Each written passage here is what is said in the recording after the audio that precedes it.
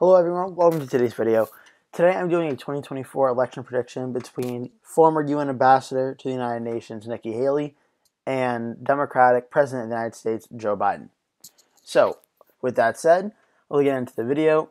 Joe Biden will start off by winning the West Coast, as he would for most predictions. Then I think Joe Biden will win Illinois. He'll win the West Coast. I think for the time being, I'm also going to put Virginia in the safe. Although I think Nikki Haley would do better than other Republicans in the state of Virginia. It's just the fact that I don't know if the Republican Party is going to contest Virginia much at all. The state of Maine would go safe probably, as well as the state of New York. So Joe Biden starts off at 195. Nikki Haley will now come in and she'll win a lot of these Republican red L states, as I like to call them. And she will also do relatively well in the South. She'll win a lot of the southern states. And yeah, so Nikki Haley will start off with 124. Now, the good thing about Nikki Haley for Republicans is she'll appeal more to a lot more rural, or not rural, but suburban and women voters. But she'll likely lose support among rural voters, and Rust Belt voters especially. So, on the map, we'll see how this goes. So, Nikki Haley will actually make Colorado and New Mexico likely, which is something I've not done in any of the previous predictions before. So, that is actually a very, very good sign for out west. Minnesota, I think, would be likely. Nikki Haley, I think, would win Texas. Actually, probably likely. I think that she would have a much better shot because she doesn't have the Trump appeal, and that, I think, has made Texas very, very close. So she actually might overperform President Trump in the state of Texas. Now, the states of Iowa and Ohio, again, I'm going to give them to Nikki Haley, but I'm going to put them in the lean column because I don't think her Rust Belt appeal is as much as Donald Trump's. However, she will win them in the lean column, I think. Actually, I'll go to New Hampshire first. New Hampshire, I think, will go for Joe Biden in the lean column. I think Nikki Haley is one of the best Republican candidates to try to win New Hampshire. But I still think if Election Day would occur, I think it'd be close. I could see Joe Biden winning the state like 51-49 maybe. But nevertheless, I do think Joe Biden would win New Hampshire. I think Maine's 2nd District would also go for Joe Biden. Again, the lack of Rust Belt support and the lack of rural voter support among Nikki Haley will hurt her in a state like Maine. However, Nebraska's 2nd District will flip back to Nikki Haley and the Republican Party. I could absolutely see that happening. I do think Nikki Haley would win the state of Florida. Excuse me. It'll be close. I'll put it in the tilt column.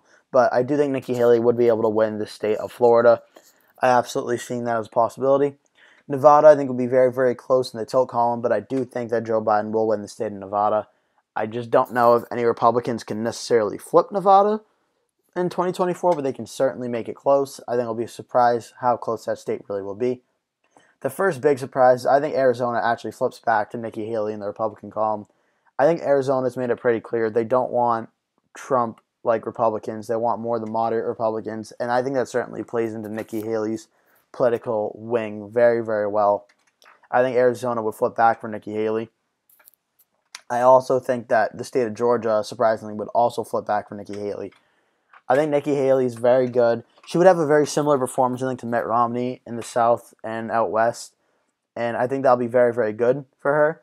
The only issue being that she does not have the Rust Belt support that Donald Trump would have. So I think Nikki Haley would also win the state of North Carolina. And she would get it tilt to her. But this is where the problem comes in. Because I think Joe Biden would win the state of Michigan lean. I think Joe Biden would also win the state of Pennsylvania lean. And I think he would also win the state of Wisconsin lean. My reasoning for this is, again, I think I made it pretty clear. Nikki Haley does not have the Rust Belt support that a Donald Trump or Ron DeSantis may have. And I don't even know if she has the amount of Rust Belt support that Mike Pence might have, to be completely honest with you. Nikki Haley is very well at winning a lot of the more moderate voters and establishment-like Republican candidates. So that's why we've seen Republicans winning in Arizona, Georgia, and North Carolina, and Texas getting more conservative. That is evidence because Nikki Haley is able to appeal to more of those women and suburban voters who either didn't vote for Trump last time or just stayed home. And I think Nikki Haley will be able to win those voters back. So she'll strengthen up Arizona and Georgia and North Carolina again. But with that, we'll see Nikki Haley will be weaker in states like Ohio, Iowa, Wisconsin, Michigan, Pennsylvania than, say, Donald Trump or Ron DeSantis or, again, even Mike Pence might be. I think Nikki Haley will perform stronger in Nevada and New Hampshire than a lot of other Republicans will as well, again, due to that suburban and women appeal.